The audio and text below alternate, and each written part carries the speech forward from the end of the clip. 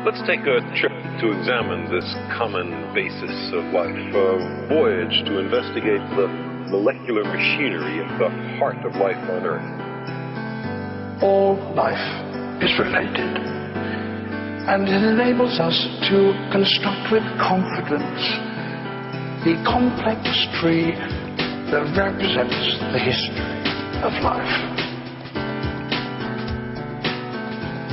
Our planet, the Earth, is, as far as we know, unique in the universe. It contains life.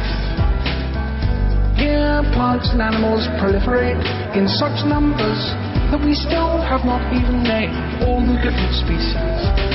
Darwin's great insight revolutionized the way in which we see the world.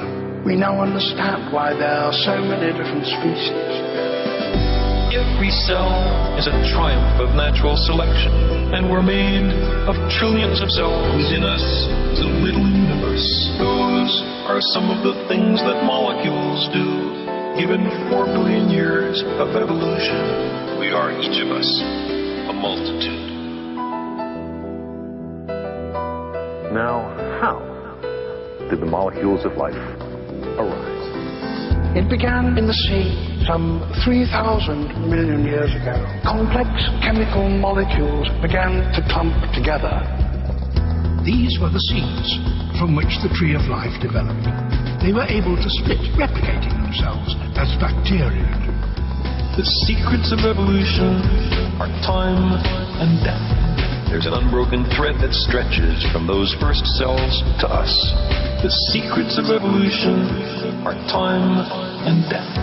There's an unbroken thread that stretches from those first cells to us.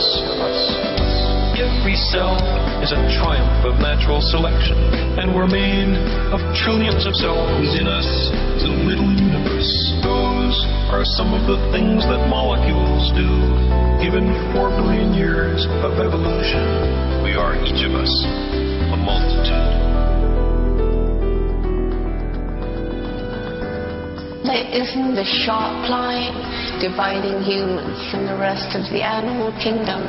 It's a very wuzzy line. It's a very wuzzy line. It's getting wuzzier all the time. We find animals doing things that we, in our arrogance, used to think was just human. It's a very wuzzy line, and it's getting wuzzier all the time. Every cell is a triumph of natural selection, and we're made of trillions of cells. In us is a little universe. Those are some of the things that molecules do. Given 4 billion years of evolution, we are, each of us, a multitude. Every cell is a triumph of natural selection, and we're made of trillions of cells. In us is a little universe. Our planet, the Earth, is, as far as we know, unique in the universe. It contains life. Its continued survival now rests in our hands.